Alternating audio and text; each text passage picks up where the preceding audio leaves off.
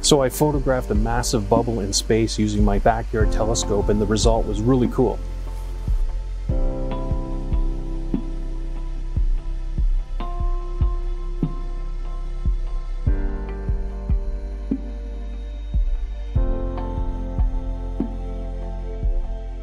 This deep sky object is known as the Bubble Nebula, and it's in the constellation of Cassiopeia. It lies not far from the open cluster M52, so I'm able to actually image not only the Bubble Nebula, but the open cluster as well, all in the same field of view.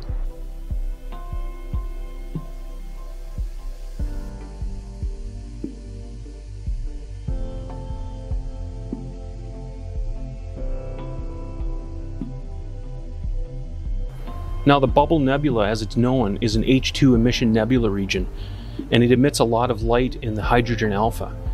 So I'm going to use special filters that are attached to my telescope to capture light in these wavelengths, specifically the H-alpha, oxygen 3, and the sulfur 2. This is called narrowband imaging.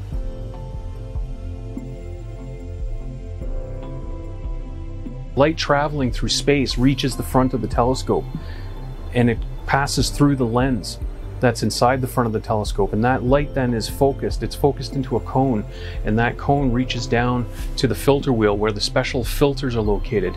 These filters, as I mentioned, they only allow certain light to pass through them. So if we use the hydrogen alpha filter as an example, only the hydrogen alpha light from the emission nebula reaches the camera sensor.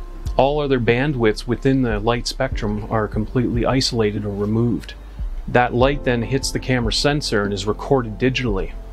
This is what's known as an equatorial mount, and its movement counteracts the Earth's rotation to keep the object that I'm imaging fixed in the center of the frame. I use what's called an autoguider, and this consists of a guide scope that sits piggybacked on top of the main telescope and has a small camera attached to it. This guide scope is responsible for monitoring a star and keeping the telescope positioned on that star so that it doesn't move or drift in any way, which would otherwise blur or ruin the image that I'm trying to collect.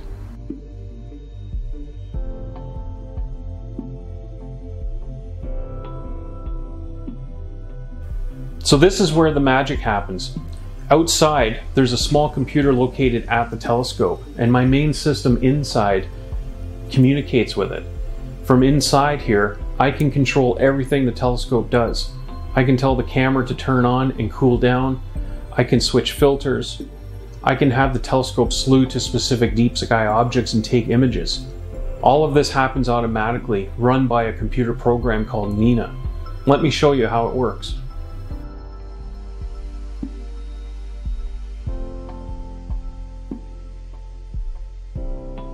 This is the acquisition software that I use to collect the data through the telescope. This is called Nina. And this software controls the equipment at the telescope, which includes the camera, the filter wheel, the focuser, the mount, the guider, and so forth. It also has a sky atlas built into it that I can look up objects if I want to. I'll search for a galaxy here. Here's a galaxy, M31. And it shows me information about when it rises and when it transits overhead and when it sets. In this part of the acquisition software, I can set what's known as a sequence to run throughout the night. A sequence is a set of instructions that tells the telescope and other equipment what tasks to perform. So here we have the Bubble Nebula is the target and its coordinates. The telescope is then told to switch to the H-alpha filter, the hydrogen alpha filter, to slew and center on the Bubble Nebula, and to start the auto-guiding, which will keep the Bubble Nebula centered in the field of view. For the remainder of the night, the telescope is instructed to take a series of exposures using different filters, the H-alpha, the O3, and the S2. So the Bubble Nebula is located in the constellation of Cassiopeia. It's actually at the northern edge of it, up here. If we do a search for the Bubble Nebula, we can locate it in the planetarium software. There it is right there. So this is the area of sky that the telescope is currently pointed at. Here's the bubble, and here's the open cluster M52. So here's our 5-minute exposure in the hydrogen alpha wavelength, and we can clearly see the bubble nebula in the middle, and over here we have the open star cluster. We zoom in, we can see the bubble right here. There's the bubble in space.